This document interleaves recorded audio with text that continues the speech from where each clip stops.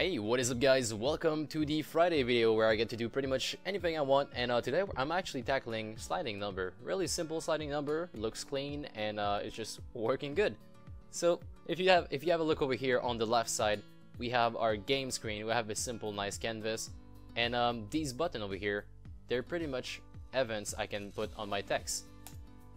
Now I'll do a +1, as you can tell we gain 1, I do a +100, we went up to 100, -100 also works, and let's do a set to 300. And that's really it, so that's what we're going to be doing today guys, and without further ado, let's get right into it. Alright, so as always, let me present you what we have right now. Just a simple scene with a little piece of UI on it. We have 4 different buttons, and also a count up here. So we got 5 items here, 4 of them are buttons. This one is called +1, +100, -100, then set to 300. And over here we have what is going to be the count, so we're going to be typing in a number in here. And what these buttons are going to do is add to that number, or subtract, or set it. So let's get right into it. I'm going to create a new script that I'll call sliding number. And we're simply going to open it up inside of Visual Studio. Now, of course, you can be opening this in MonoDevelop if you're still using that. I'm done using MonoDevelop. I'm using Visual Studio now because you guys use it more. Okay, so this doesn't really have to be on any object. It could be on the camera. What we're gonna do is actually have a reference to that text by adding UnityEngine.ui, and then we'll go up here, do a public text, and this is going to be the number text. I think it's going to be pretty much the only public field we're going to have. Well, no, let's actually add a new one. Public float animation time as well, and we're gonna put that on, say, 1.5. So it's gonna take 1.5 seconds to complete your animation. Like I said, we're gonna be putting it pretty much anywhere you want, really. I could be putting it on the camera if you wish, so let me just do that right here. I'm going to take my sliding number and put it right here on the camera object. Now what I need to do is take the text that is going to be modified, in this case this text, and put it in the field here. Now with that done, we should be ready to go ahead and just code a little bit. So we're gonna be keeping track of 4 different float. The first float is going to be the desired number.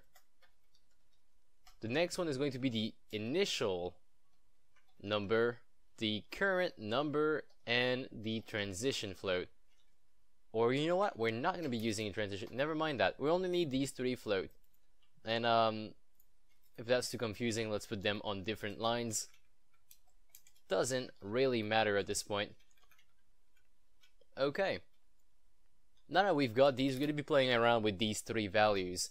And the way I want to be setting this number through code is by having public function I'll be calling from outside. In this case, I'll be calling them from buttons, but you could be calling them from when you pick up an item, then you get the sliding number component, and then you do a function that we're about to write right now.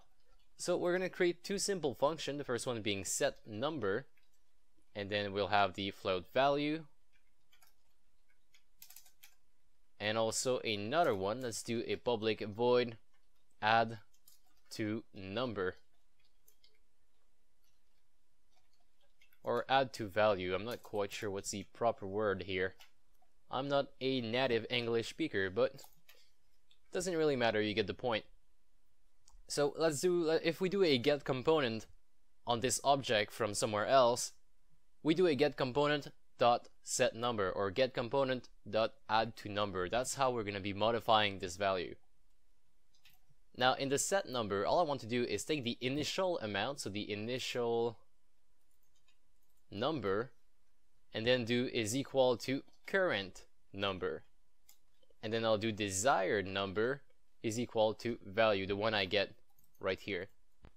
For the add to number, I'll do the exact same thing. So initial number is equal to current number. However, the desired number is going to be plus equal to value this time, not just equal. And that's really all we need for these 2 fields. So that is really simple. And I'll just leave them open in case you need to copy this.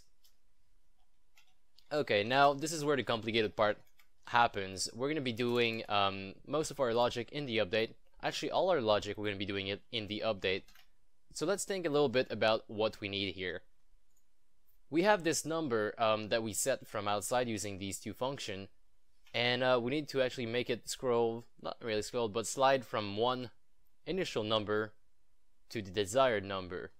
So let's do if current number is not equal to desired number. In that case, if it's not equal, that means we have you know, like imagine we have some kind of delay on the number, so we need to move it. And then we're gonna check, is that number supposed to be bigger or smaller? So if initial number is smaller than the desired amount, then we need to increment the initial number. We need to increment the current number. So we'll do current number plus equal animation time, which is 1.5 in our case, time the delta time, to just make sure that we get 1.5 after 1 second, 1 real second. And then we do times desired number minus initial number. And I'll just go in full screen. So we get something of the sort now. So we increment the number, but what's going to happen is, you know, depending on the speed at which we scroll that number, we might go beyond it, we might go above it. So say we do a plus 100, we might end up with a current number that is at 101 or 102. So let's actually clamp it right here. We're gonna do if current number is bigger or equal to the desired number. In that case, current number is equal to desired number. And if we just go a little bit below, now we're gonna be doing the else statement. So we've done this. This technically should work. And in the else statement, we're gonna be doing the same thing, but if the initial number is bigger than the desired one, which means we're starting from a say 100 and we're going down to 50, so we're losing numbers. Basically, we're losing value. So we're also considering that. So current number, and this time it's minus equal animation time delta time times, and then we have to swap these around this time. So initial number minus desired number. And we can go ahead and just do the same exact check, but the other way around. So minus equal desired number. And if that's the case, then we make it equal to the value. So we're pretty much just playing with our number here. We're just having fun with our number, making it go up or down. We have 3 values to keep track of that. But then all we gotta do to make sure this actually shows in the game is to modify the text itself. So number text.text is going to equal current number to string, just like that. But now, since we're using float values, we're gonna have a small bug, and you'll see in a moment. I'll just start by plugging my buttons, because right now I have my script, which is right here on the main camera, but my button, they don't know what to call. And this is where we connect to the sliding number component, this component. So I'll do it via this button here, so the +1.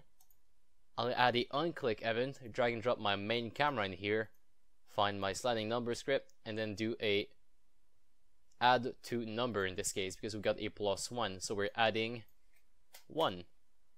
Same thing in the +100, so I'll just grab my main camera again, sliding number, and we'll do add to number. We're adding 100 this time. One more time for the -100. So we just put a minus in front, and finally the set. This is a different function. Set number, we're setting it to 300. Okay. So our reference is set. We're pointing towards that text. So here, the count text. And we're going to go ahead and just press play. Now, say we press on 1. It takes 1 second to go to 1. Press on +100. As you can tell, it works, but it's really ugly because we get to see the decimal, and that's really something not cool. And let's try the other way around too. So -100. That seemed to work as well.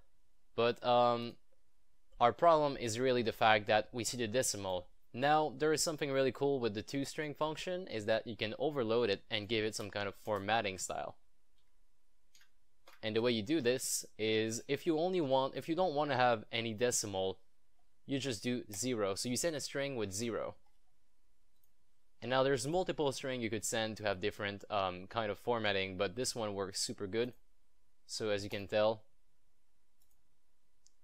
playing with that number now, it's pretty easy. And it works flawlessly, but if you want to have like at least one decimal, you can type in .0 again. And this way you should have a number that always looks like that. So if we go back in the game, and we do say +100, you're always going to have one decimal. So that could be pretty cool too if you're looking for that.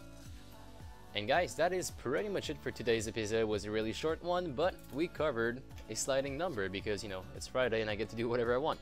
Alright guys, I hope you enjoy, I hope you like, and if you did, please leave me a like on the video, that'd be really cool. And other than that, please check out the Patreon page if you wish to actually pledge, that would also be very cool. And guys, comment in the comment section below, all that kind of jazz that I keep saying over and over again. Anyway, subscribe for more, and I'll see you next time.